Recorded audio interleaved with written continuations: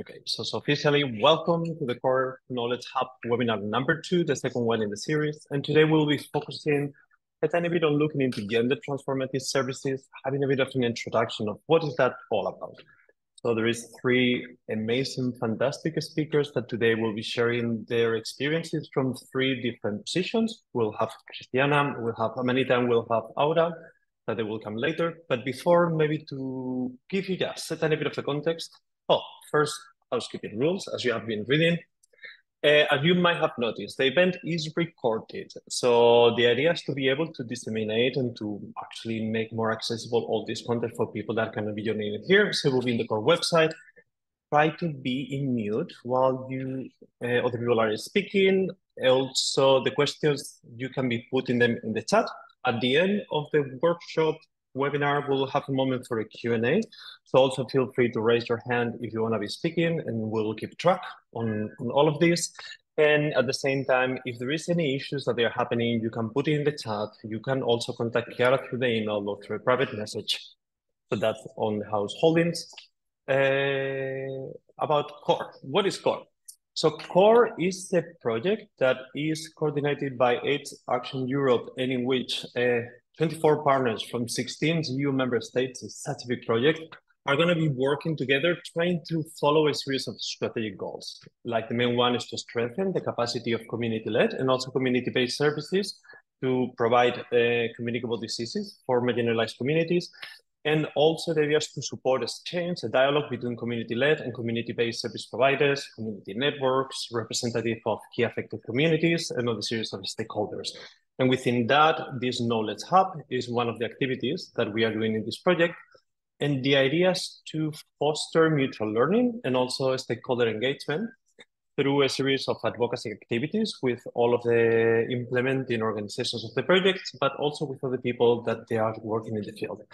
So the Knowledge Hub as such is a bit of a combination of webinars and other materials that aim to share best practices in community health services for communities most affected by HIV, tuberculosis, and viral hepatitis, and other STIs.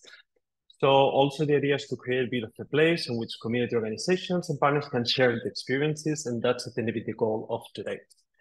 So for today, what do we have on the menu on the agenda?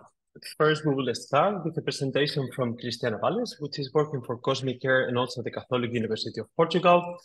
From there, we'll be moving to Amanita Calderon-Cifuentes, that is working for Transgender Europe. And then we'll have Aura Roig working in Metzineres. So I will say that without further ado, just to give more space for the discussion, we will start. And if Cristiana, if you're ready to start, then I will let you go ahead. Okay, so hello everyone. First of all, thank you very much for having me in this event. It was also quite interesting to discuss you and to plan the event with you. And I think it will be very interesting also for us that we'll present and prepare presentations here. And for me, it was interesting because it was like the first time I was diving a bit into the gender transformative concept itself, because I always talk a lot about, wait, I'm sharing in the middle, sorry. I'm always talking about gender responsiveness, mainly applying to the drug field. And this presentation gave me some space also to dive a bit, what does it mean, the gender responsive concepts, what they can mean in practice. So yeah, the perspective I bring here is based on my work as a harm reduction professional, working mainly with people who use drugs in recreational nightlife environments, and also working with women, street-involved women, you know, like in some community-based volunteering work, and also in some research projects I had been involved. And it is based also in some reflection, discussions, conversations with several colleagues, because we are still learning and exchanging a lot, and you know, connecting with the feminist theory and with the queer theory, and trying to intersect these concepts with the drug science and drug practices. So it's quite a very interesting and reflexive process. And I begin this presentation by saying that when we think about gender in outreach intervention, our perspective changes completely and gets very wide. And it's really an opportunity for social innovation and to expand our imaginary empathy and care policies, you know, in a more inclusive and comprehensive way. So yeah, the aim of this session today is to increase understanding on gender transformative approaches in service provision, with a focus on outreach and harm reduction services targeting. Roberto talked about marginalized people that are, you know, like with this center in the people that are involved in dynamics that are somehow excluded, impacted by intersectional inequalities, with the acts of poverty and economical exclusion also. So also with some authoritarianism and some dominant and oppressive measures trying to control their behaviors and situations. So these are people disproportionately impacted by inequalities, by stigma, and by vulnerabilization processes. And here I highlighted that something that I always want to say, people are not vulnerable, you know? People are impacted by vulnerabilization processes. This is very relevant. And in a person-centered approach, we have also to stop to talk about vulnerable people, you know, like people are not vulnerable. They don't born vulnerable. They become vulnerable by contextual, several contextual dimensions. And these tend to be people that are underserved by conventional health and social services, as all you know. And why gender matters in this discussion? Gender matters because it is a very structural and systemic concept that affects us or is embedded in the way we are socialized, in the way we are born. We don't have, you know, like a perception of what does it mean gender. We don't have a performance of gender. Let's say we born with the sex attributes. And then we learn to behave and to perform gender in a certain way that is very connected with the gender norms, with the dominant system, with the way the society we are living in comprehends and imposes gender. And this is also an opportunity to get, or, you know, like in this plan of the norms, we can be very, how can I say, we can adhere to these dominant social norms, or we can transgress them. And we are, you know, in this relation with the gender norms in the way we perform and live our lifestyle, express our identities, and establish our gender relations. So gender is very relevant concept on this level. Also, on the relation level, not only between our peers and other colleagues, but also with institutions that are, you know, social structures with which we will create relations, let's say. So, of course, here, gender matters because gender stereotypes meet with drug stigma, HIV stigma, you know, like street work stigma, and so on. So gender stereotypes meet and intersect with other kind of stigmas and create specific, very specific, aggravate vulnerabilization processes on one hand, and create specific social penalizations and health penalization situations.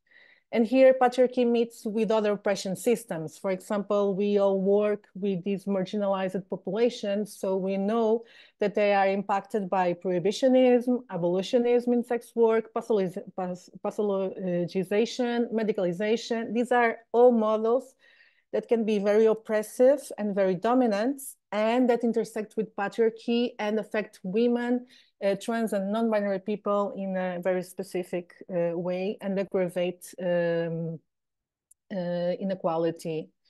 And also, usually, traditionally, health and social services tend to be androcentric.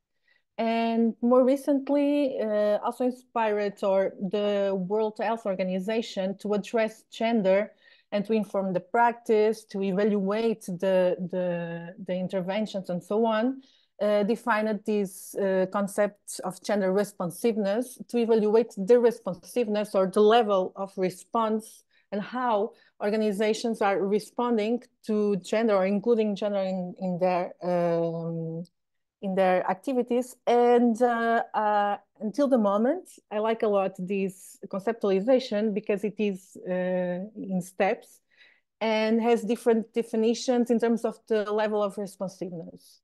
So we have the gender unequal level, that is when the institutions perpetuate harmful norms, perpetuate stigma, exclude people based on their gender identity or on their adherence to sexist, homophobic, like anti-LGBTQ hostility and so on.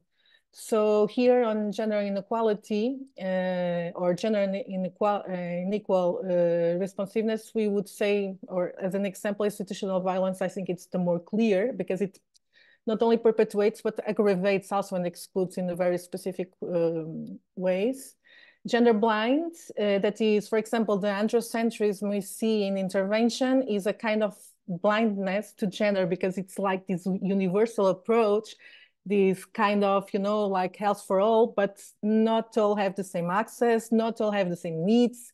There are people with specific priorities, specificities, and so on. Then we have the gender sensitive, that is the level where I know gender is important, I know the experiences are different, but still, and I advocate for social equality, but still I'm not really implementing nothing in practice. So I'm sensitive, but not really doing, implementing measures. Then we have the gender specific, that is these programs that are designed, programs or activities inside the specific project that target specifically, for example, women, trans and non-binary, or men who are perpetrators. So specific measures to address specific gender groups and to work and to promote health, equality, social, I don't know. Here on gender specific, we can situate also the training activities and capacitated teams that know how to deal or to integrate gender and trauma-informed approaches. And then we have the gender transformative level, that is the one everyone wants to reach, and is the more transformational also because it is focused not only on promoting access to services, but also on empowering and reactivating the citizen, the political and citizen participation of their target groups. It considers the role of oppression systems and structural inequalities in generating harm and trauma. So it's very political and sees the roots of inequality and tries to target them on a norms level. And criticizes kind of the centralization on this, like those of us who work in community intervention, we always have this vulnerability, at-risk groups, like hard-to-reach groups, this kind of conceptualization of the people. And I think this is very focused on harm and on these adaptive behaviors, let's say, and somehow hidden this incredible human ability to survive and to be resilient and to create self-care and community care and infrastructures of care in general. So this peer-led, and by centralizing these dimensions, we are also centralizing these innovative measures led by people. Okay, so I think gender transformative is more on this level. And actually, I think outreach work and harm reduction are very well positioned to socially innovate here because we are already doing this for several years to deal with the impacts of prohibitionism, abolitionism, and so on. And well, these are my kind of takeaway messages. And I would say that towards a gender transformative approach, we should move beyond exclusively health indicators. We need to, a person-centered approach is not only focused on the number of, I don't know, kits we distribute or the number of people we refer to the health system. Okay, these are health indicators. We need other indicators to guarantee that we are contributing to the inclusion of those who are, you know, more marginalized or more excluded from the interventions, to embrace affirmative practices. And I like a lot these affirmative practices that are coming from queer care practices also, that is this thing of affirming somehow the experiences of the people, accepting them completely, and creating a safe space for people to self-express and to exist, you know, and to perform and to develop. Language matters, and I think here again harm reduction is pro in developing inclusive language. So it's here I would say it's a matter of expanding even more. Include gender justice in our advocacy agenda, to develop, you know, like these community-based coalitions, collaborative networks, to also to expand the kind of responses we have and promote mutual learning dynamics between us and colleagues working in other areas, for example, supporting queer people or supporting people who experienced violence. And yeah, I said it in the beginning, we are still learning. We don't have really a lot of references. So we are creating references. Probably we will do some things that are not working, improve others, but you know, it's a learning process. We don't know how life is after patriarchy. So we are, you know, like giving baby steps towards it. And it's also important to say here that until now, most of the social innovation towards gender transformative approaches are based on professional activism and organizational voluntarism. And this is very nice, but you know, it's also exhausting and very tiring, and sometimes leads to burnout. So I think we need to advocate to have gender indicators included in our practices, you know, like extra budget to really develop inclusive approaches. So thank you very much for hearing me. That's amazing and perfectly on time. Thank you so much.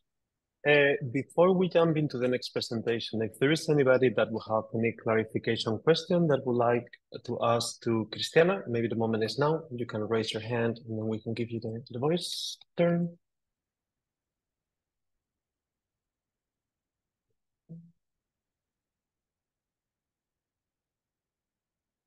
That's all right. If maybe the question comes a tiny bit later because you're processing all the information, also you can put it in the chat and then later on we have another moment in order to be able to ask questions and maybe deepen in some of the concepts that Cristiana was putting forward.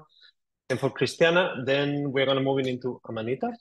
Amanita, would you like to take it over?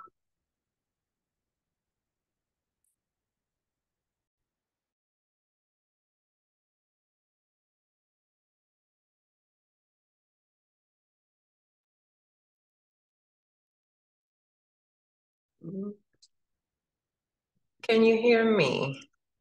Yes, we can hear you and see your screen. Okay, fantastic. But you cannot see my notes, right? No. Fantastic. Okay, great. I'm going to start. Good afternoon, everybody. My name is, as I mentioned before, Amanita Calderon-Cifuentes. I'm a trans woman from Colombia living with HIV, and I'm the HIV Research and Advocacy Officer of TGEU. I was invited today to talk to you about how can we provide gender transformative services to for the trans communities. How can we have a more holistic approach to sexual and reproductive health and rights? And so I'm actually extremely grateful for Cristiana's presentation, because that actually clarifies a lot of things that I will be talking in here. And so maybe I will be able to have a little bit more time. I would actually like to open with a quote from Laverne Cox that says, "Then when you try to fit in, you shapeshift." You do everything you can to get other people to accept you, but that's not authenticity. True belonging is when you show up and allow yourself to be seen. People may be into that or they may not be. It's the scariest thing to do, but you get to belong to yourself. It's definitely lonely. I've done the shape shifting. I just feel yucky afterwards. Why did I do that? Why do I even want these people in my life? So Laverne talked about something fundamental that all trans people go through, and that is the deconstruction of cisnormativity and the acceptance of the path that we set out to when we choose ourselves against all recommendations, against all gender norms, against every threat and every warning from patriarchy, right? And it is then when we start paying the price for being trans. And that price is often a lonely and violent life. And even with all of this, for us, no price is too high to pay for the privilege of owning ourselves. And trust me, we do. That is precisely why we advocate for gender transformative approaches, because as Cristiana mentioned before, we are not here to adapt to a systematic system that erases our existence. We are here to transform and transgress such system. And what we're advocating for is a space that is concerned with redressing gender inequalities, that is aiming to empower disadvantaged populations, and that aims to move towards more transforming the power dynamics and structures that serve to reinforce such gender inequalities. It's for us, for trans and non-binary people, gender transformative approaches are the form of care that recognizes our needs and that allows us to be seen instead of forcing us into the shape-shifting that Laverne was talking about.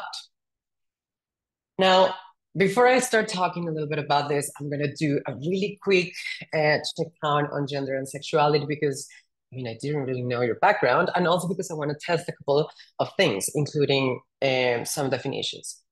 Let's start with the fact that, what is gender, right? What is gender transformative approaches? Then, what is gender? Gender is a social construct. Why is this? It is a social construct because it's something that we have, through culture, we have created and we have established, and it is completely dependent on time and space. What is considered masculine today here in Germany, where I am, is not considered masculine in other parts of the world today. The same way that what was considered masculine in the 16th century in France is not considered masculine today in some parts of Southeast Asia, for example. And so gender and sexuality are basically two different sides of a coin. Gender identity speaks about your identity as a member of a gender, whether it is male, female, something in between, a mix of both, or simply a completely different gender.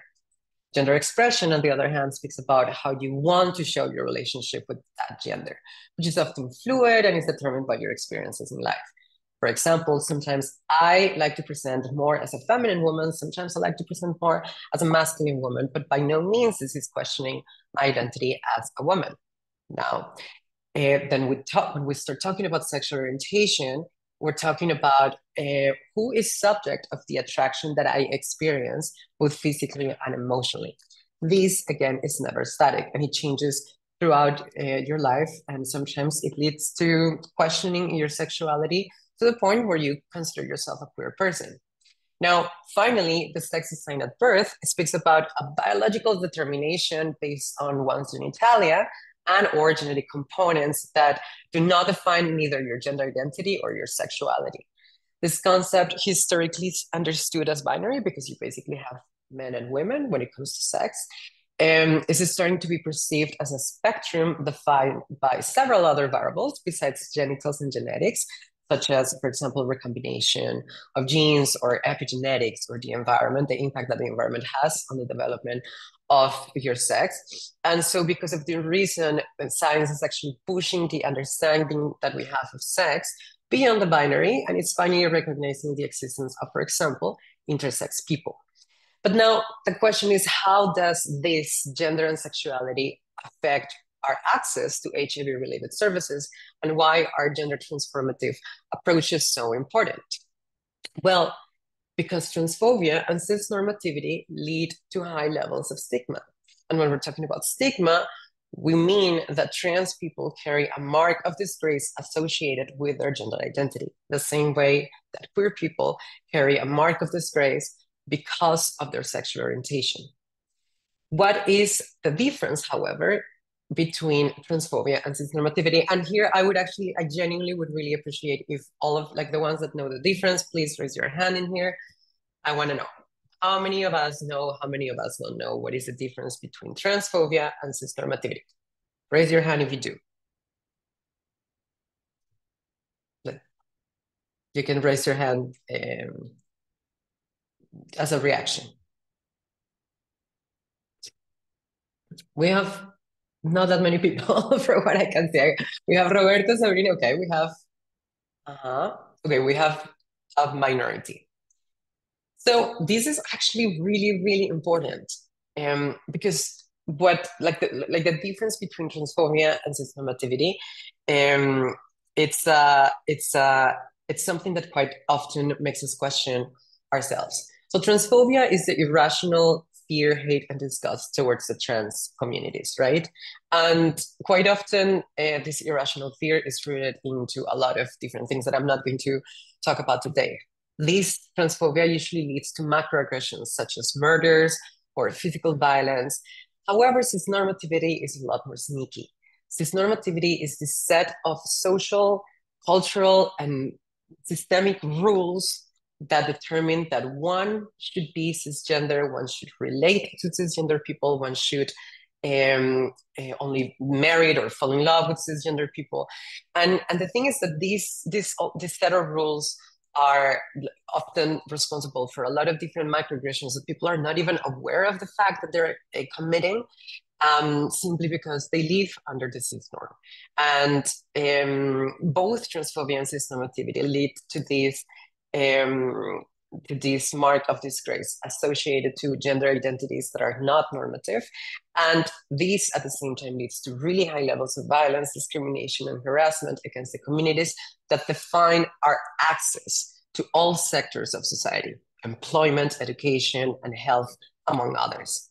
Now, these specific forms of violence, discrimination, and harassment are not only tailored by our gender identity.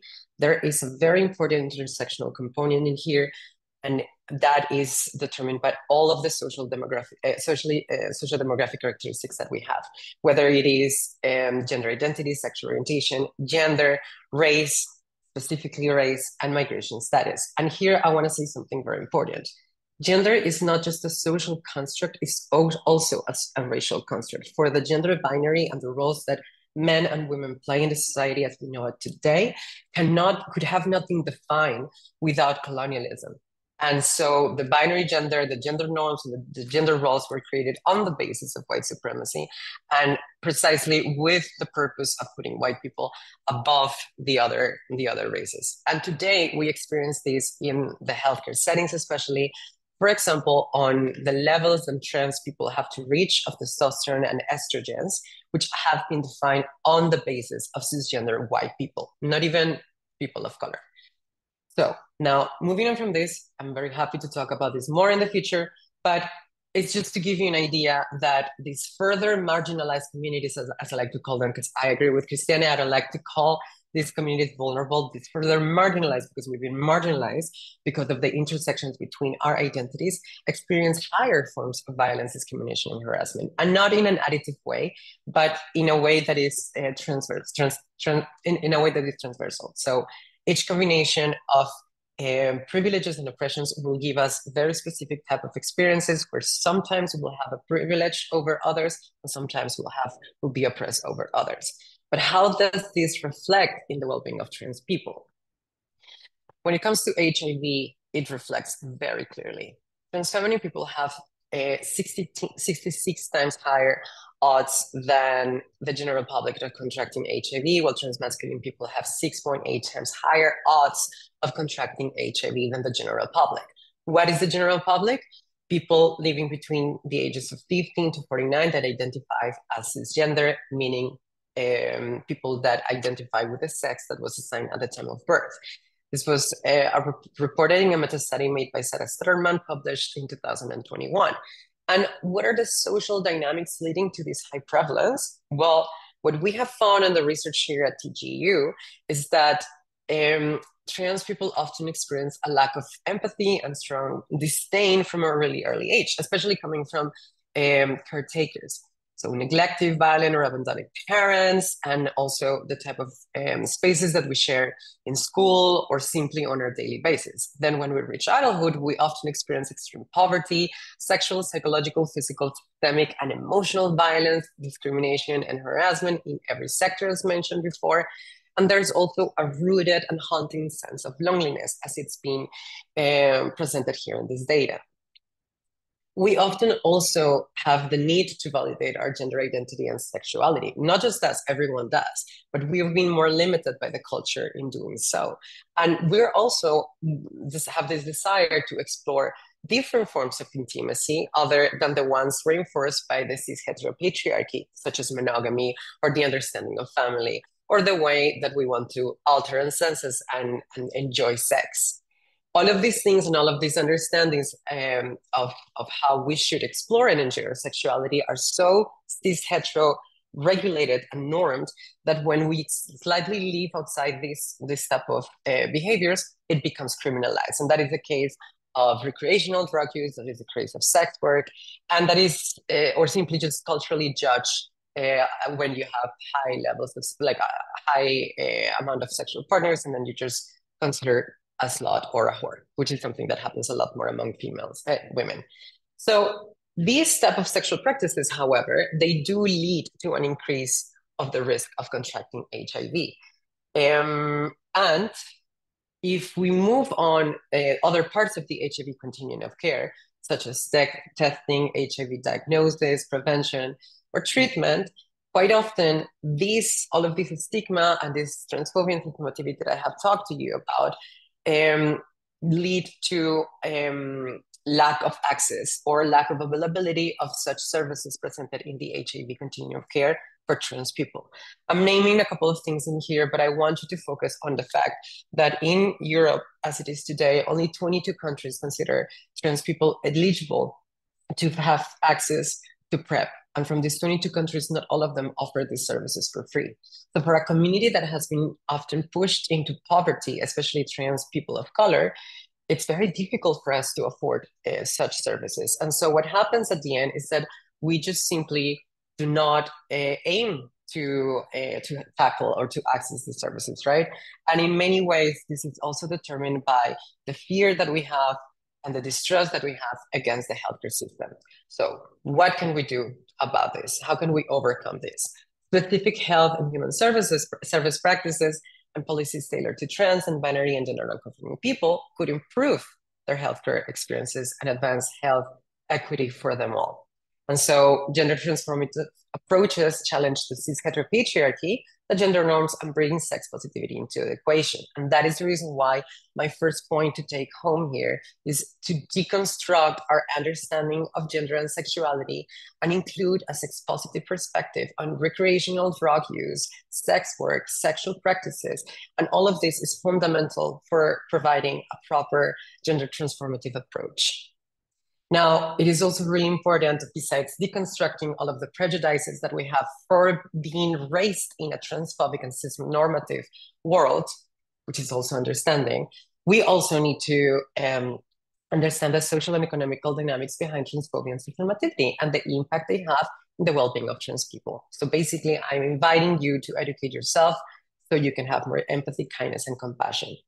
Finally, peer-to-peer work is fundamental to build bridges between further marginalized community and healthcare professional service authorities, healthcare services and healthcare authorities. This means hire more trans and non-binary people in your staff and give them decision power to shape the services you're providing.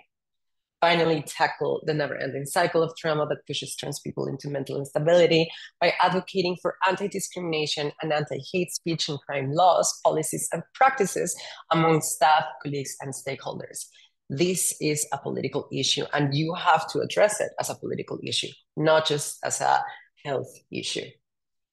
Finally, and as a reminder, gender-affirming care and recognition of our identities through legal gender recognition will reduce minority stress and will increase adherence and accessibility to HIV-related services to trans people, and therefore it needs to be a fundamental part of transformative approaches in the HIV-related service settings. Thank you. And the 1 minute extra.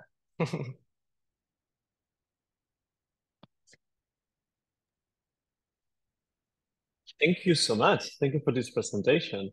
You cover a lot of ground and really precisely. Thank you so much. Is there any questions that anybody might have for Amanita before we move forward?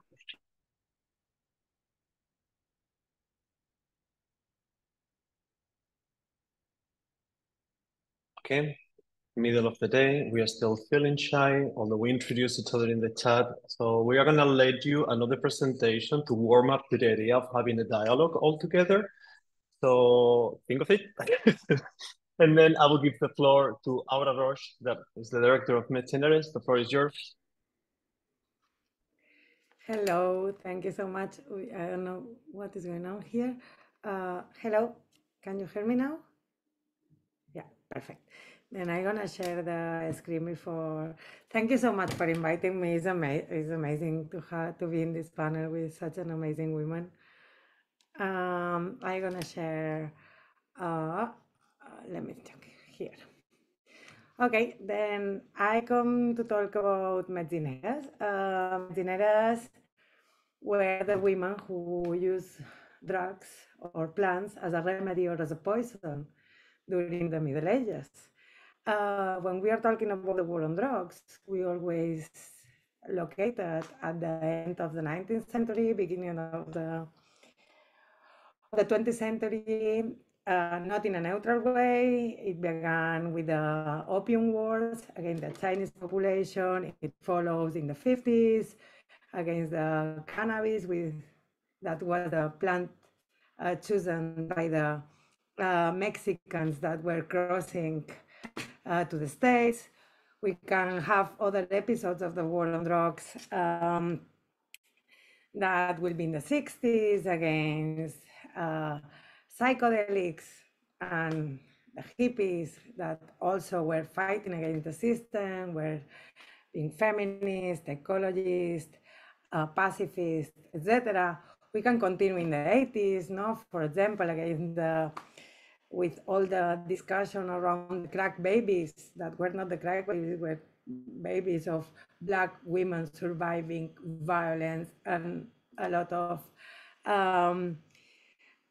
poverty between others. And I want to remember that the war on drugs began really early against women, and it began against these Metzineres that were women that also use plants for the wellness of their communities, that they know how to use the plants to take care of their reproductive health, for example, and not just for their own well-being, but also the well-being of their communities. From there, we can follow up how the stigma and the criminalization of women who use drugs. And when I'm talking about women, I'm not talking about just cis women or even trans women. I'm talking about people that don't identify as men. And in fact, this kind of criminalization and also erotization, sexualization is still working nowadays, no?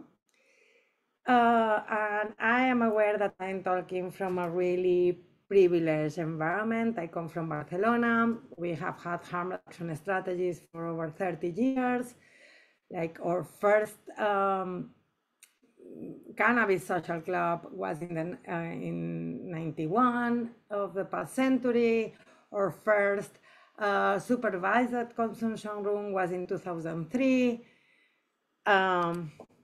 In 2016, when I came back to Barcelona, I was coming from Colombia, learning for their amazing community work. Yes, Amanita, I learned a lot from your country. I just came past week from there just to remember where we need to be.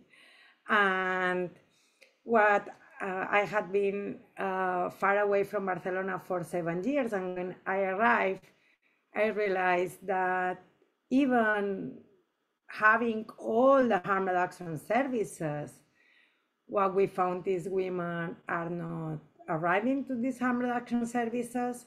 Also, harm reduction was super important because of course saves lives, but people is not living, is surviving, because we were not tackling the structural causes of inequality and exclusion and marginalization. And yeah, women were not arriving to the drug services, not harm reduction, not treatment. They represent 15%. We don't have numbers about trans people, even nowadays, not numbers. We know that the representation in that places is really low, 1-2% at the most. They decided to take data because won't give enough data, no, will disrupt the results that we have if we focus on making sure that we can take the data of all the gender spectrum. Anyway, what we found is that women don't arrive to the drug services, but they don't arrive either to the rest of standardized networks, not the networks for women surviving violence because they are using drugs, not to the mental health networks because they are using drugs, not to the homeless services because they are using drugs. Then what we have is that, yeah, we have had 30 years of harm reduction, but also we can see the limits, and especially we can see the limits when we are talking about women and gender non-conforming people. It's because that in 2016, we began with the network of women who use drugs. And in 2017, finally, we had some money to put in place some services. It was amazing because we conformed the first nonprofit cooperative exclusive for women and gender non-conforming people who use drugs from this holistic perspective, but also really individualized framework that we want with these principles. You can see like genuine creativity. We know that the protocols are not working. We need to challenge protocols. We need to think outside the box. We found a lot of services that expel women that are not following the rules. We decide that we need to radical tenderness. We cannot bar anybody from our services. Behind us, there is nothing. There is the streets. Then we need to make sure that everybody is welcome. Resilience is not individual, it's collective.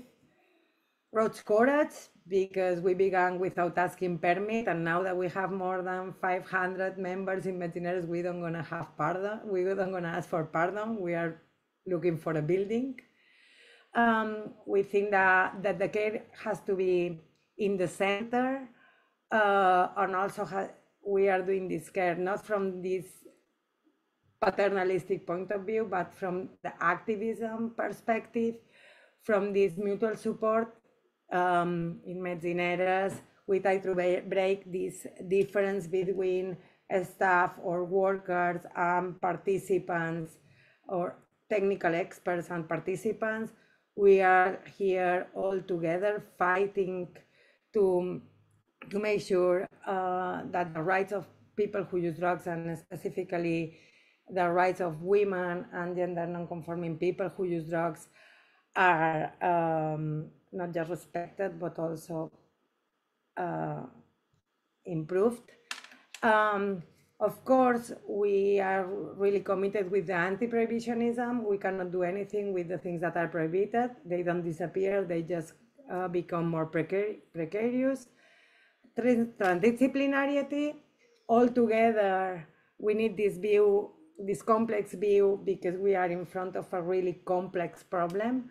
And transformative passion, we are not trying just to provide services. The services are important to be able to transform the reality. When we are talking about, when we are working with women with people that is living in the streets, that are facing a lot of different kinds of vulnerabilities. What we did is to open a place when we didn't put the drug use in the center. We take it into account, but it is not in the center. And it allows to arrive to a lot of women. Right now, we have 529 women involved in our place. Around 20% are trans women, a little bit more, and around 20% also, around 6% non-binary gender folks. And you can see how complex is the reality that the people that is coming to Metzineres, as 80% have a mental health diagnosis, 40% are identifying LGBTQ community, 53% are doing sex work, but when we see how many women are using sex to survive, the number is higher, is much higher. When we are talking about homeless, roofless women literally sleeping in the street, we are talking about the 70%, but when we see how many women don't have a safe place to stay, they don't have a home, the number is much higher. And of course, we can say that they have drug-related problems, but as we can see, we have a lot of different problems, and drugs are one of the tools that most of these women have to survive all these multiple situations of violence and vulnerabilities, because the 100% of the women that are coming to Metzineres are surviving violence. And sorry, I forgot to say, all the violence that comes from the racism, and as you can see, 43% of the women that come to Metzineres have migratory experience, 30% are racialized, and we could go on and on about what the consequences of all of that has, the criminalization, etc., etc., etc. When we are talking about what kind of drug use, we can see that drug use, the polydrug use predominates. I don't want to go into that longer, but we want to say, do the difference between what are the drugs that you are using and what are the drugs that you have problem with, because it's not the same. When we are talking about what kind of violence they are surviving, we can see how these women are overrepresented on women that are surviving violence during the childhood, but also the violence that they survive during the adulthood doesn't come just because their partners or their family of strangers. It comes from the criminalization and from the exclusion and the stigma that they survive from the social and healthcare, and of course the structural violence that Amanita and Cristiana has been tackling in the last presentation in a brilliant way. Then what we do in Metzineres, and sorry for this introduction, but I think that is important. We put the women and the members of Metzineres in the center. Everybody is the one who decides which is their own way, their own path to improve their wellness, their physical wellness, their emotional wellness, and their psychological well-being. We try to reduce the barriers to arrive to the standardized networks of attention. Also, we support the women as the main interlocutors, like not just because in Metzineres we have like the community technicians. We don't like to talk about peer workers because from an intersectional perspective, who is peer and who is not. No, also we try to to have women. We have women with experience in the design, the implementation, the monitoring, the evaluation of all our actions, but also we push to make sure that they are taken into account in all the plans and policies that are gonna impact their lives. And a couple of minutes. Okay. A couple of minutes more. Couple of minutes okay. more. Running. Okay, then we are going to the streets. We love to be in the streets. What we have is a safe place where they have social worker, a lawyer, psychologist. They can use drugs safely because we have a safe place to use whatever drugs you want. And also we have a lot of fun. We love to go out. We like to get involved in our community. We go to demonstrations and we do a lot of different workshops. Past year, we opened a Casa Mariam, that is a place for women that are criminalized, where we can provide with alternative measures to imprisonment. We go to prison to visit them. We represent them when they don't have a real lawyer. We do a lot of things. Planning, monitoring, and evaluation. We have this amazing database with new indicators because we really want to make sure that we recollect information that is meaningful for the women that we are accompanying. Also with non-intrusive research tools, we don't do any kind of questionnaire, it's not conditioned, but we spend a lot of time having coffee with the women and going to our database and systematizing this information. We can talk more about that. We do a lot of materials also that come from the knowledge of women. This is the, we can talk about this methodology also, but first we talk with the women, we learn from what they have to teach, and we go to the community, the scientific community, ask if everything that the women have say is true. Normally, 90% of the time, 99% is true. Then we put all these things that are in these super complex articles in a simple way that everybody can understand, and we share this information in a funny way where they feel represented. With all of this, we have been considered as a good practice, even for UNODC.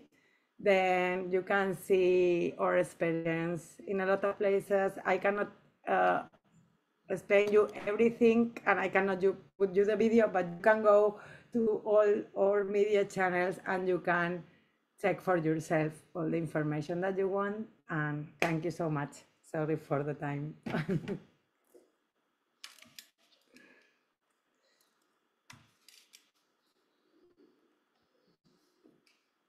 Thank you very much, Aura. Aura.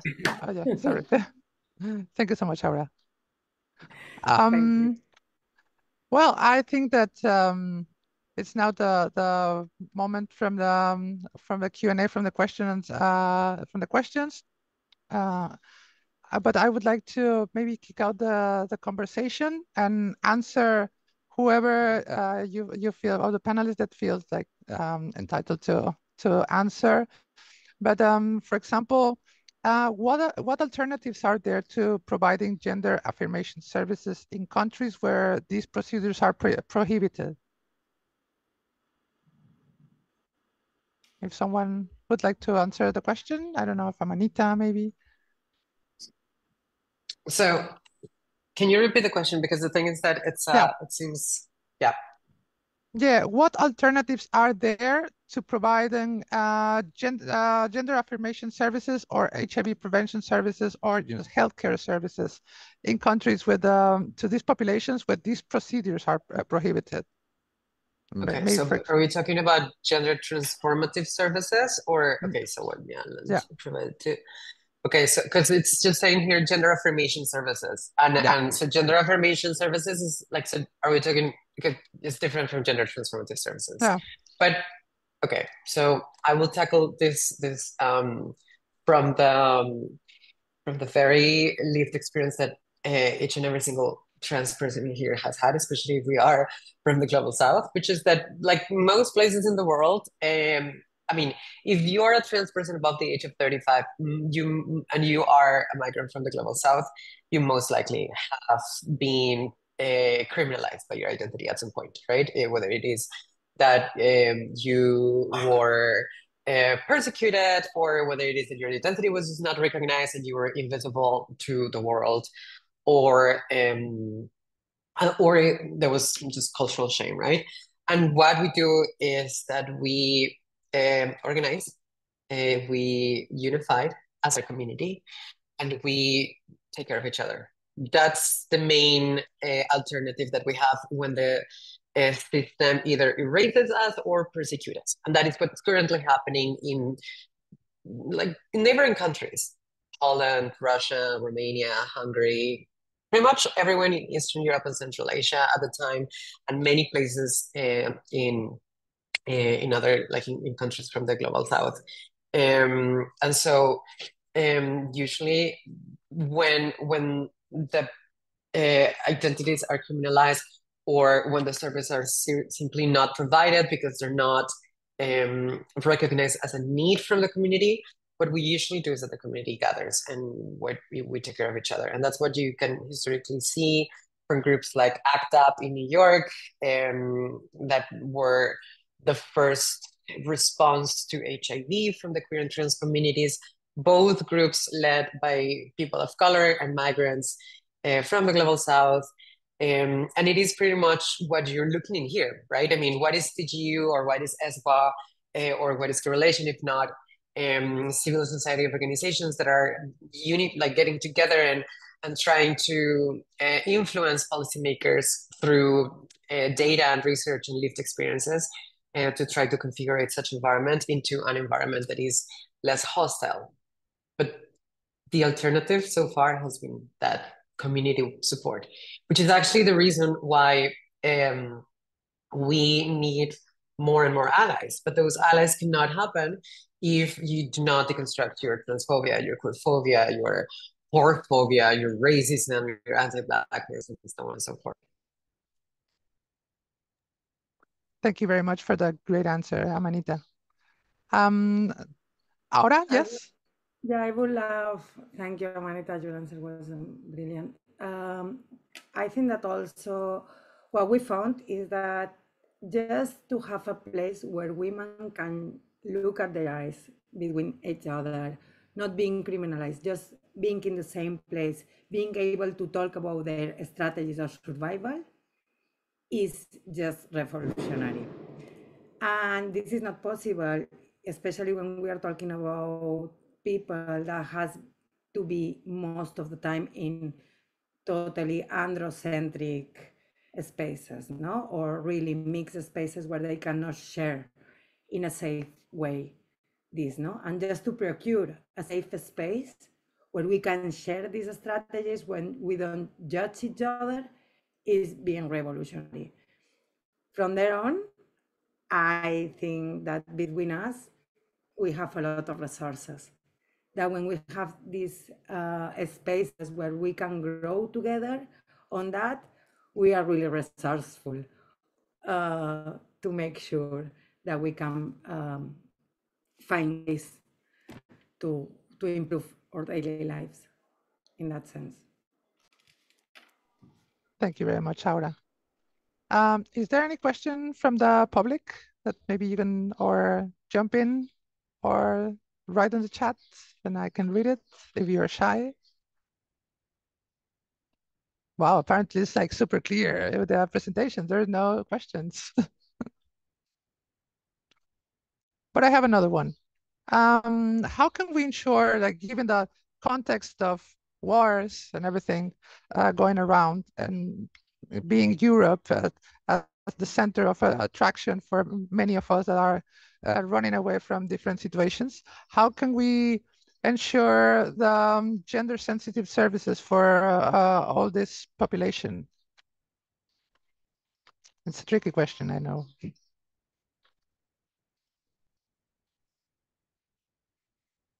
So how can we, yes, Amanita? I just need to ask, How can we who exactly? Yeah, exactly. It doesn't say, like, in general. We, maybe civil society, maybe stakeholders. Maybe it's a very broad question. Also, maybe for the public. Why not? Sorry, I missed the question. Can you repeat it? Sorry about that. Yes. How can we ensure gender-sensitive services for gay and trans people and women and migrant women running from the different wars that we have? We need to How can we? involve. Sorry, we need to involve them in the beginning, from the beginning, the design, the implementation, the monitoring, and the evaluation of the services. We need to make sure that we are with the community that we want to work with, and we need to build that services together. No, and this is for me the basic.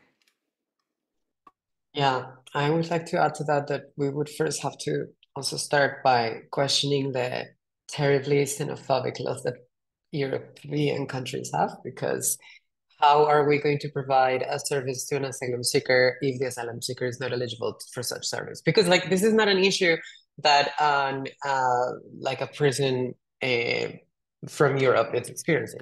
If the service is provided in your country, if you're a European person, you will have access to it.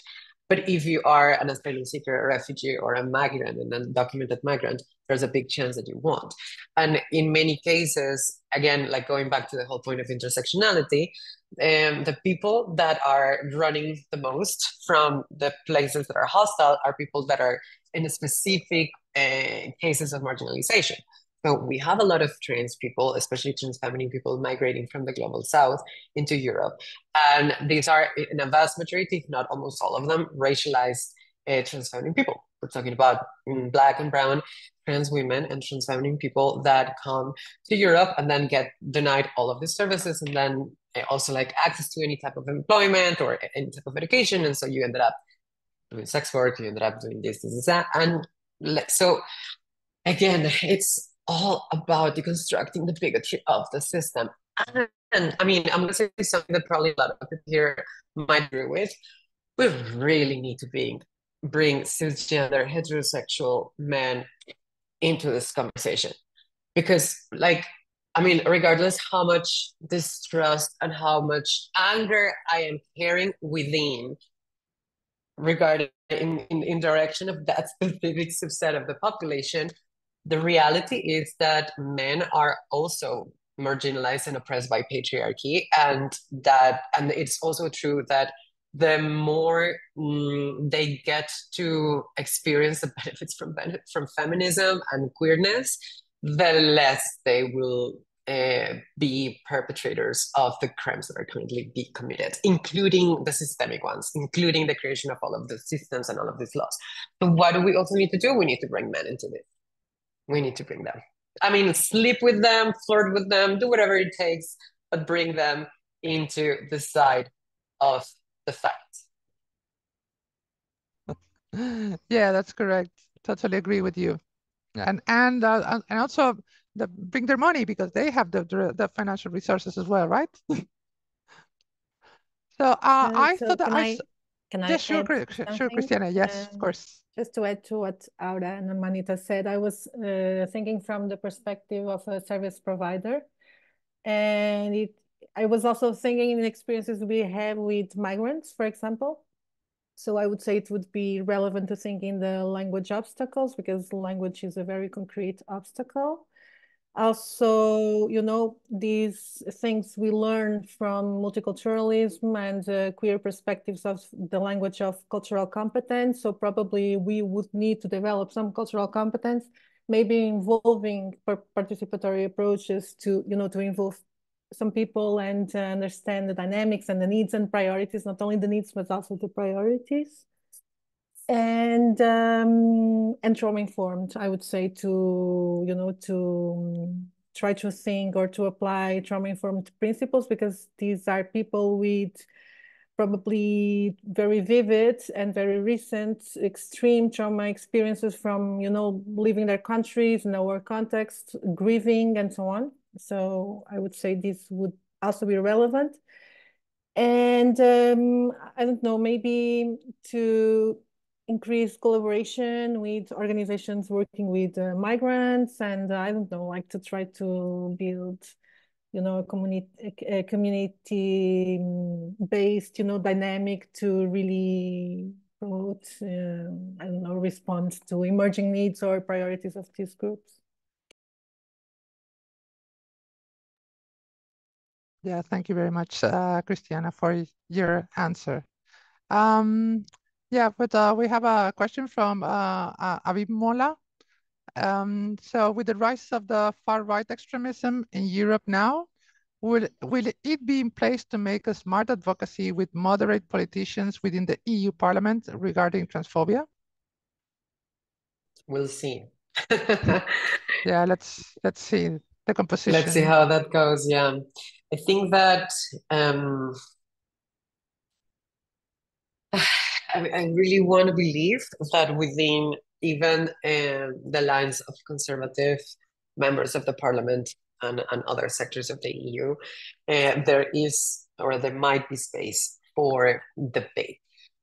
This is a form of hope that I have that I should probably not have. Like, I should almost definitely not believe that this is possible. But I also do want to believe that the work that we do is not just, it doesn't just come from the arguments that we're presenting as researchers and academics, but because of the type of advocacy comes from a place of lived experiences. There's always a window of opportunity for us to target or connect and increase empathy and kindness towards the communities. And quite often I have experienced that is a lot more productive than presenting data sometimes. When you actually get people to put themselves in your shoes for 5 seconds, it sometimes it's a lot more conductive to things. And I want to believe that that's still possible, and that the people that have been elected recently are still middle minds that get to be seduced into the dark side of the force.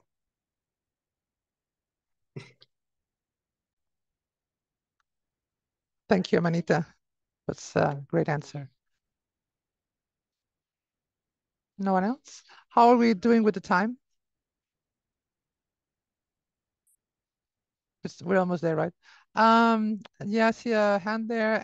Anne-Isabel and yeah, yes. And then Cristiana. Thank you for these. I had double microphone.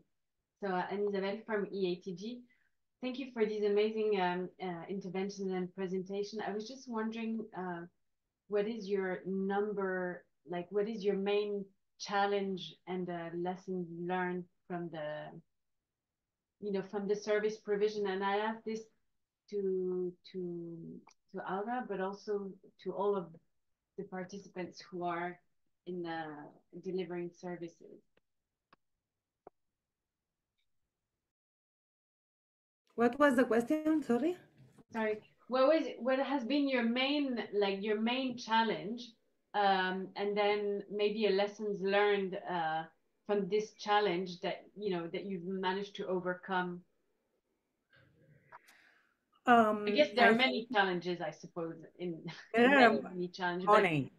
Money. I will say our main challenge is money. Like our main challenge, yeah, of course, is money. Like, and how difficult is in Europe to begin a new organization from zero right now, no, with the and in the middle of all these institutionalized harm reduction services, no, that is really difficult to be able to challenge the protocols inside the system that is totally medicalized and institutionalized, no? Then how we can be disobedient in the middle of all of this? We manage, but it needs a lot of creativity. And I think that the main barrier and why we cannot do whatever needs to be done is because we don't have money enough. Another challenge is how we can provide these services where we don't have staff that is trained in this new perspective. No, we need to begin from zero with no money, with a lot of precarity because we cannot pay good salaries, to staff that is coming from universities, some of them that never heard about harm reduction, never heard about trauma-centered approaches. They don't talk about the structural causes of inequality, etc., and how we can do that in services that cannot provide the care for the staff members that we need because we don't have money, you know, but we know that being in the front line is super hard. They are facing a lot of different challenges, violence, trauma. They don't have all the tools that they need, but they need to answer to the women that are coming to our services. And they go to their homes and we cannot provide them with the care for their mental health and their emotional health that they need after facing all of this, no, because we are really precarious on doing that. And also, no, like, I think that this is a main goal, no? In our case, we didn't find a lot of barriers from the institutions. We thought that we will find more barriers, but we entered not through the drug department, we entered more through the feminist department. This is another part of our privilege. We have a feminist department, which is not really usual. And I think that this is one of the, has been amazing because from the feminist department, they already have their intersectional perspective. Then it has been, I think that the step that was needed in the harm reduction services in Catalonia, that see that this is not about drugs, it's about people with a lot of different, serving multiple situations of vulnerabilities and violence. And coming from the feminist perspective, this intersectional perspective was easier because this, I think that this is the step that we need to go forward, no? To recognize that and to, and I think that the other challenge is the barriers that we found in all these standardized networks of support. Then what we need to work is to break these barriers, no? And I think that this is another challenge, no? Show that when we are talking about, yeah, you were talking about that, one of the biggest barriers is the migration, no? Is the laws against migration. Then we need to challenge that. We need to challenge the penal system. We need to challenge gentrification because it's one of the biggest barriers that the people that are coming to our services have to develop a feeling of belonging, no? Then I think that bringing harm reduction in this, or drug policy in this wider perspective is one of the main challenges that we have. Sorry, it's 2 and I am like, it's 3 here and I haven't eaten anything, then I am a little bit slow. Sorry about that. No worries, we'll be over in some more minutes. Cristiana, you had a question? Yeah, I have a or question. Comment.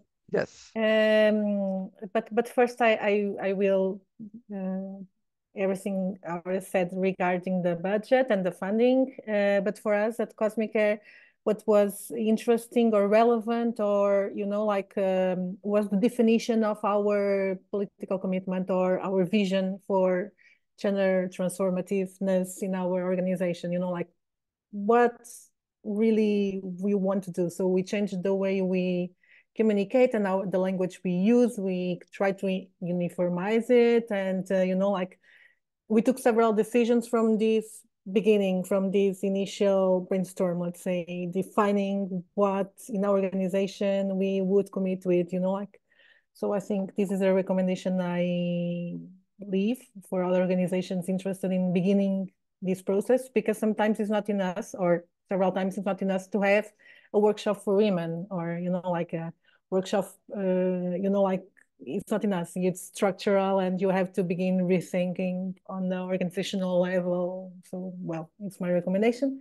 My question, I'm sorry, Aura, you want to have lunch, but it's mostly for you, because in Spain you are super advanced and you have a lot of, you know, initiatives, and you have support, and budget is not enough, but still you have more than most of other countries, Portugal included. It's like we do everything, you know, like with our professional activism and voluntarism. We don't have support, we don't have money. Sometimes we have, for example, we had now 20 months funding for developing resources, you know, but then the implementation, it's not paid. So, well, it's always this on this level.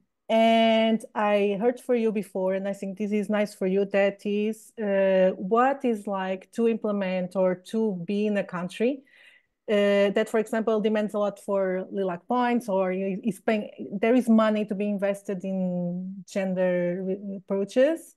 And I heard you on the other events in Spain you had been about this capitalization or capitalism around, you know, like some, I don't know if maybe it was not you, but you know, this risk of having money and the wrong people without, you know, the sorry, I'm being very confused, but I would like to know how it is to be in a place, because maybe the future, the perfect future will be with funding available and everyone applying. But what are the challenges here? Very confused, For sorry. us, like, okay, I'm not sure if I understand. I don't talk about Spain because it's totally different, the drug policy and all of harm reduction and all of this in the rest of Spain. I am talking from Barcelona. Catalonia was really special in that sense because in the 90s, all the political parties signed an agreement of not using drug policies or harm reduction as a weapon between parties. And it was super important, was a political decision that allowed to develop all these harm reduction services without the noise of different political parties fighting against the others, using harm reduction as a weapon. It was crucial. This was really important. And we have the same problem that they give you money for projects, but not for the structure. But when you have a lot of projects and you have 20 people working, you need someone that knows about human resources. You need someone who knows about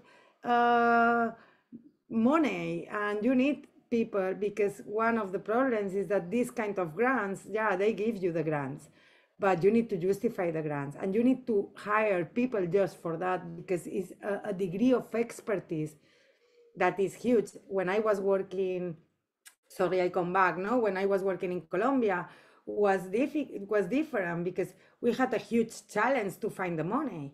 But the money but the organization that provides you the money is like, okay, we know that you are doing a good job, do the job.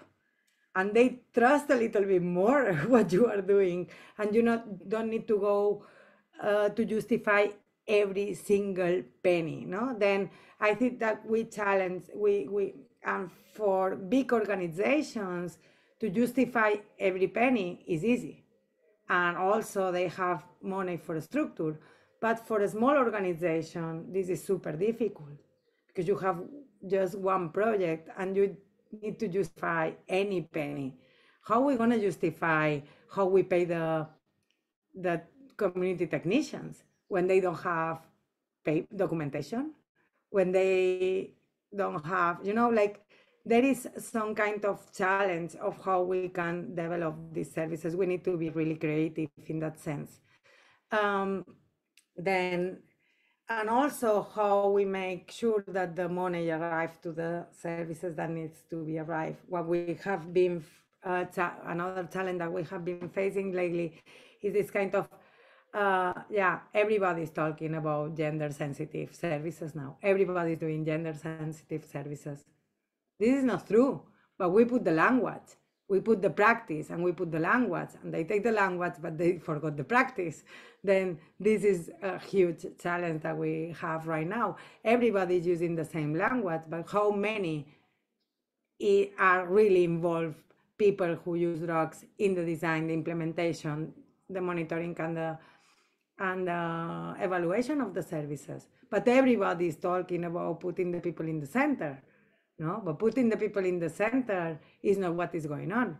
But the language is totally standard. I'm not sure if I answered your question, Cristiana, but you did. good. Amanita, yes. Yeah, I just wanted to add a little bit to that, because I was thinking about two things while Aura was speaking, and it's that, like, on one hand, funding can be extremely limiting sometimes, in the sense that sometimes you receive funding that just basically does not let you do the work that you have to do, right? And then you need to be very you need to be very critical about this type of funding that you receive. But also at the same time, you need to be very realistic about the fact that the system or way, for example, the EU decides who to give a grant is a system that is designed to push away certain communities. So if you don't have a certain level of education, for example, a master's degree, then you cannot apply for this. And how do you get a master's degree if you didn't finish high school because you were kicked out from your house for being queer or trans? Let's start with that. How do you access to this type of requirements that are not just elitist, but are fundamentally just racist and xenophobic?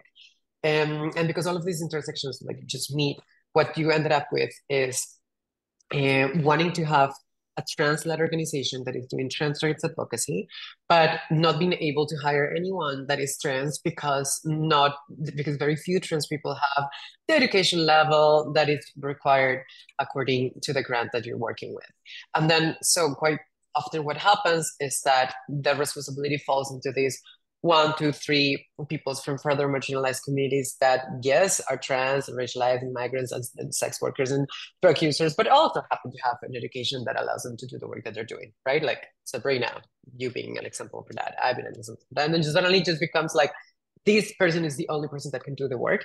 And what we realize from this is that it's completely unsustainable. So one of the things that we can do and that you can do to challenge that is to making sure that you are filling up the gaps by training, like providing trainings and providing support to those that you can provide support.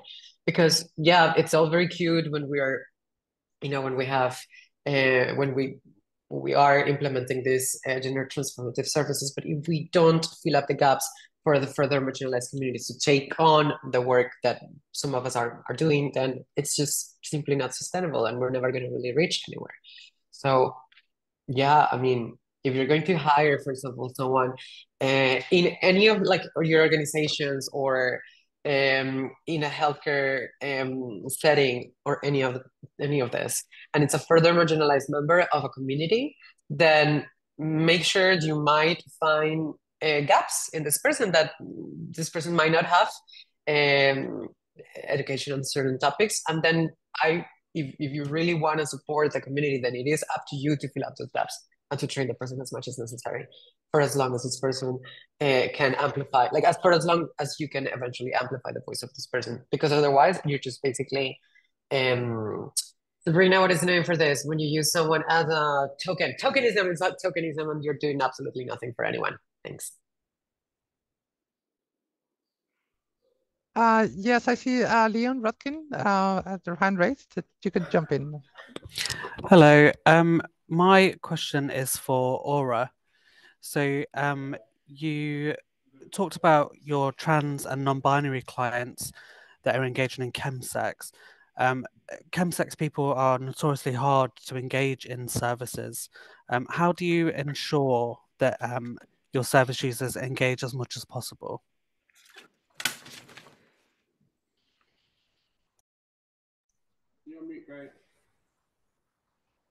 Estás en silencio ahora. Estás muteada ahora. Yes. Ahora, yeah. Okay, we don't believe that there are people that is hard to engage. We don't just believe that the services are not done well enough if we are not arriving to the people. And this is because we are doing that without the people that we want to engage. No? Then this is a huge difference. When you are doing that with the people that needs the service, they get engaged because they define the services that they want. Then I'm not really agree on that. I think that the problem is different, you know, like if they are not engaging, it's because the services is not needed. The services that we are providing is not needed, or we are not arriving to the places that we need to arrive. And I go back to my first affirmation, that is that you need the people from the community that you want to serve get involved from the beginning, and you don't gonna have this problem at all, like, for sure. Then this is the difference. As soon as you open the doors, and you open the doors with them, with the community arrive, and they get involved, and they make the service grow in a measure that maybe we're gonna die because the exit that it has, you know. But I think that this will be the main thing. And of course, you need to go where the people is at. Like, if you are opening a service when it's not needed, or you are talking in a language that the people that you want to serve doesn't understand, they don't gonna get engaged anyway. But as soon as you are with the people, of course, it's gonna be successful if it is needed.